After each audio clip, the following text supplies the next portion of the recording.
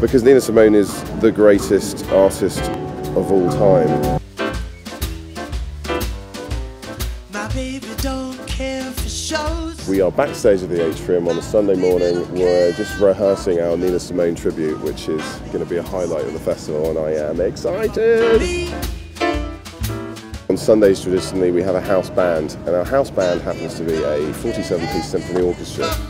So the Nina Simone tribute show has got 5 different singers coming to sing with us, and we're doing our own orchestrated versions of Nina Simone's songs. It's a show that's done once. It's completely unique. And everyone has an opinion of what Nina Simone song they want to do, because everyone's got different favourites. So we narrowed it down to the crucial 10, working with the singers, make the arrangements, and then we have a rehearsal a few weeks ago, and then put it all together at the last minute here on the stage.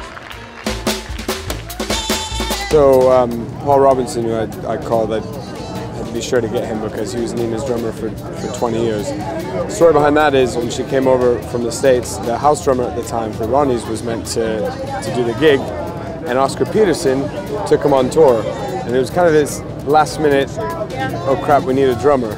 And he got a phone call from him saying, will you do this gig? And he's like, oh yeah, crap, and he puts his clothes on. It was very last minute. And he went in and did the gig, and then blinks his eyes, and 20 years later, she kept him on.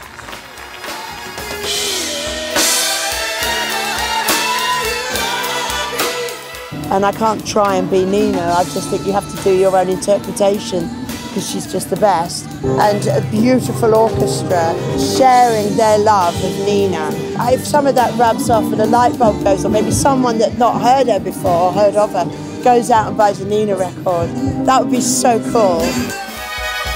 The good thing about festivals generally, it's an opportunity to give people a chance to appreciate art and music that they wouldn't normally appreciate, and we're going to see an orchestra, something people don't do. I think it's something that they'll go away remembering, and it's very emotional, I think. And Sunday festivals are emotional at the best of times. I hope that the audience feel they come and sing along with the songs, they know them. It's changed into a context that they've never experienced it in before, and they've seen professional musicians bring it to life. Because you're mine.